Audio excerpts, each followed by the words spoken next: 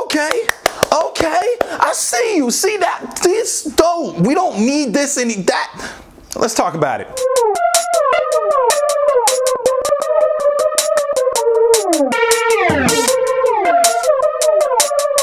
Yo, what's up, ladies and gentlemen of the internet? I never thought I would get to say this in a complete sentence, but this is the CEO treatment of Zack Snyder's Justice League. So in 2017, Zack Snyder had to step away from the post-production of this film due to the tragic passing of his daughter. So somewhere in between Zack Snyder leaving the project and or Warner Brothers just not wanting a 4-hour film being released, we never got to see this version of the movie. And in that, we were left with that version.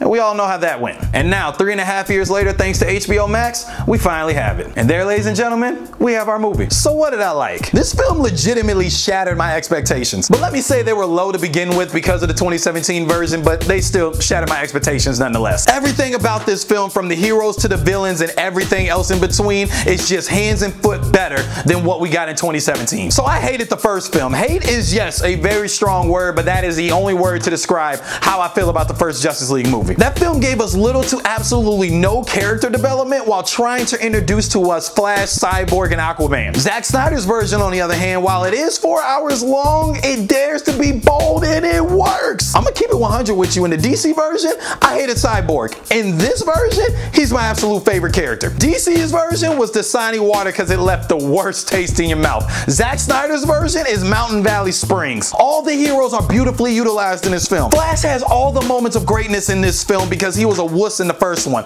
I stand by that wholeheartedly. Steppenwolf's character arc and just overall design period was so much better in this film because I never want to see that again. Like ever. And we finally got Darkseid. Like, was it really that hard to put him in the film? Like, was it? But easily the best thing about this film is the fact it's on HBO Max. While I did watch the majority of this film in one sitting, it is nice to know that if you want to break this movie up into 3 or 4 parts, you can totally do that. Now flipping over to the other side, what didn't I like? This film is heavy on dialogue in some portions, so splitting this film up for some of you just may be best. Again, this movie is 4 hours. This movie is an hour longer than Avengers Endgame.